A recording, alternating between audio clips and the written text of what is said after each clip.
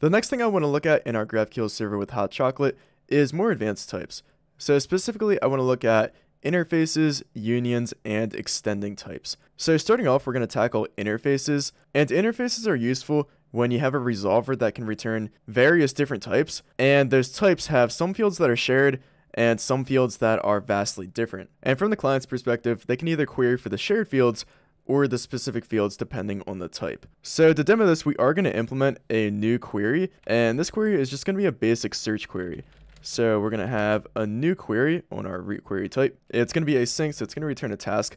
We're not sure about the type yet. We're going to implement that in just a second because that's going to be our interface type. And we'll just call this search. And this search query is going to take in the term that we want to search for. And inside of this resolver, we're going to search for either courses or instructors that match our search term and return them from the query. But here we go. This is where we're going to need an interface type, because our search query could return either a course type or an instructor type.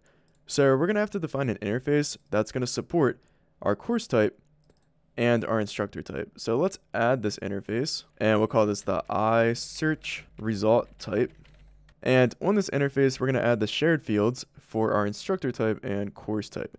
So in this case, it's just the ID property. So let's go ahead and add that on our interface. So a good for ID. And last thing we got to do on this interface type is actually register it as an interface type. So to do that, we can add this hot chocolate attribute. Let's go ahead and import that. Make sure you use hotchocolate.types, not system.runtime.interop-services.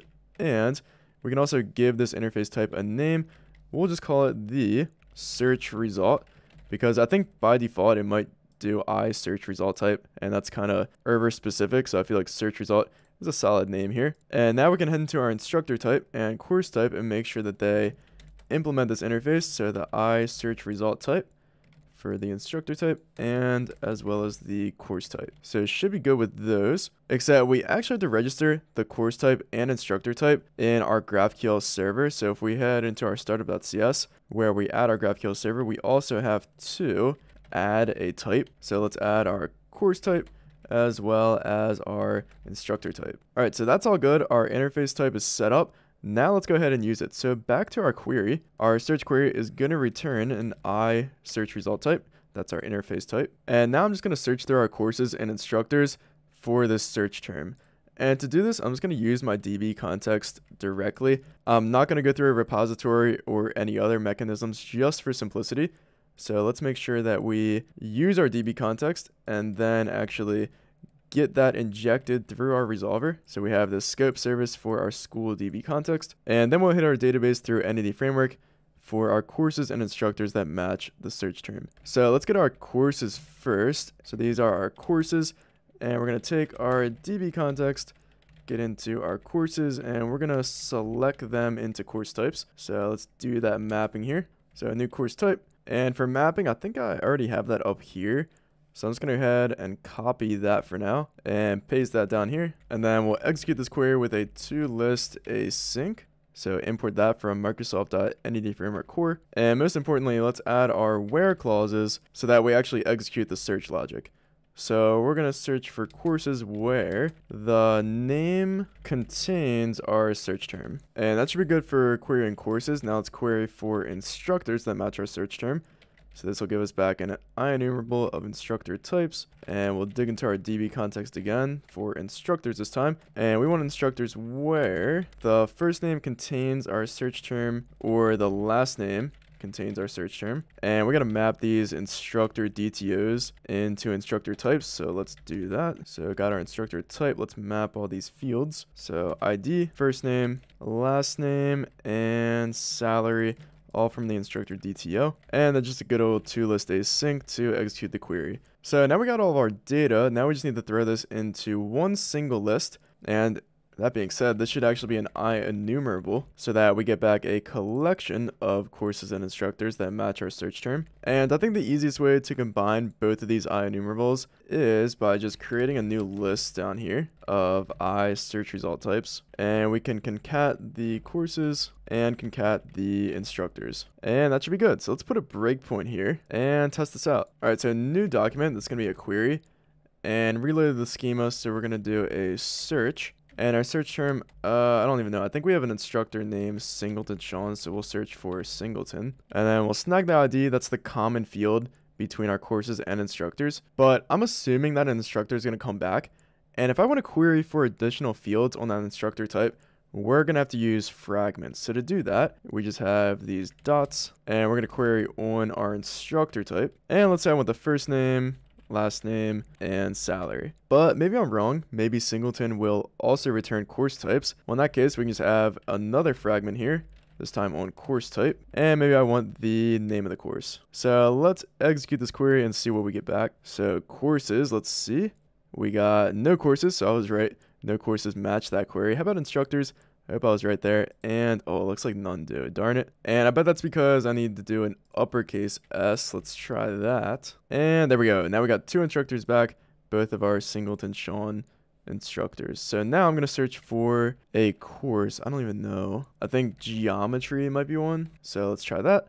And there we go. We actually have a bunch named geometry. But since this is a course, we get this name field back. And that's really the only reason I can tell that this is a course. But if you want to know what type you got back, you can also query for type name, and that'll tell you what type it is. So here we go. We know it's a course type. And yeah, that pretty much sums up the power of interfaces. We can resolve both of these types, even though they are quite different. And that brings us into our next advanced type, and that is unions.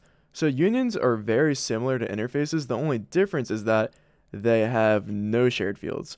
So in this case, let's assume that ID is not shared between our course type or instructor type. And maybe this is a valid thing to remove anyways, because maybe we want to include some other object into our search result that doesn't have an ID property. Well, in that case, we would want to remove it. And now since our search results have no shared properties, this should be classified as a union type. So again, union types, no common fields. And if we were doing this from scratch, we would still have to add our course type and instructor type as types in our GraphQL server setup. But now let's try this out. Should be very similar behavior. So reload our schema.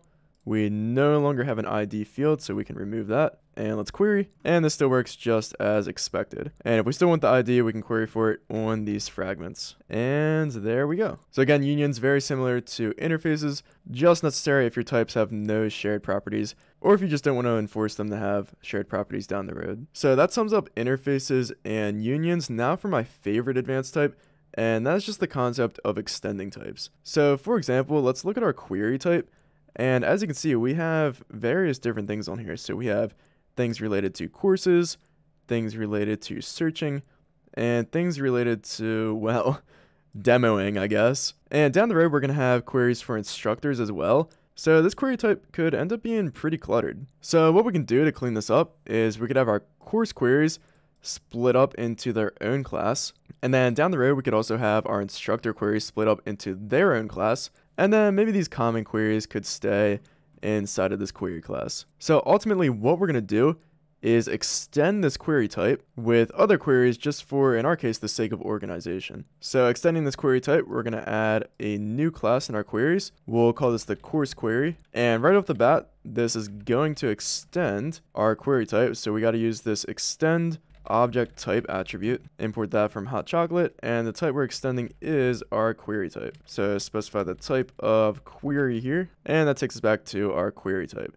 So that was our course query. So of course we're going to add all of our course queries into there. So let's just cut those out and paste them inside the course query. And let's import all of this stuff. And then I also need my courses repository in here as well. So let's cut out this constructor and field from our query type and paste that in here. Update the constructor name and import what we need. And as you can see, now our main query type is a lot thinner, and everything related to courses is segregated and organized into its own course query class. And finally, the last thing we have to actually do is register this course query extension in our startup.cs. So we have to add a type extension here, and this is for our course query, and we should be good to go. So if we run this, everything should work exactly the same now. So let me actually execute this courses query. I'll reload the schema. Looks good. Let's do it. And we still get our courses back. So that's working as expected. And we've extended our query type. So hopefully you can find some use cases where these advanced types are useful. So just to summarize, we demonstrated union types and interface types. And again, these are useful when you have a resolver that could return various types that have different fields. And you want to use a union type when those return types have no similar fields. And you want to use an interface type when there are similar fields.